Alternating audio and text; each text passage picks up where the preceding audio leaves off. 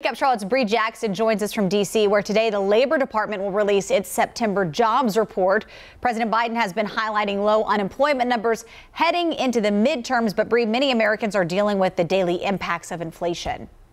Good morning, Sarah. Today, President Biden visits Hagerstown, Maryland, where he's expected to deliver remarks on building the economy from the bottom up and middle out.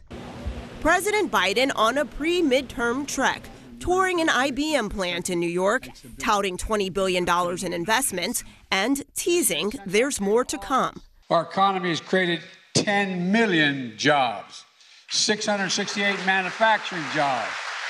Proof that made in America is no longer a slogan. Despite that, there's indication that the economy may be slowing. New jobless claims surged slightly last week. 219,000 Americans filed for unemployment benefits, up 29,000 over the previous week. This as high inflation continues to strain consumers' budgets. Everything's kind of going up right now, like food and everything. Sparking fears the country could be heading toward a recession. Retailers are anticipating a customer that is not going to be spending quite as much.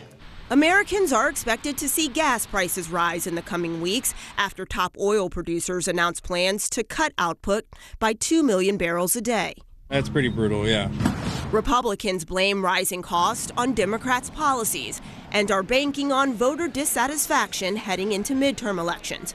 They will sacrifice our economic security, our energy security, our national security to get a political win in November. We're increasing domestic and international supplies. Now that's a plan.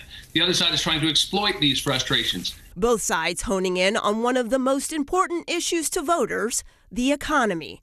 The Federal Reserve is keeping a close eye on job growth and wages to see if it needs to get even more aggressive on slowing the economy. So far this year, the Federal Reserve has raised interest rates 5 times in an effort to tame high inflation.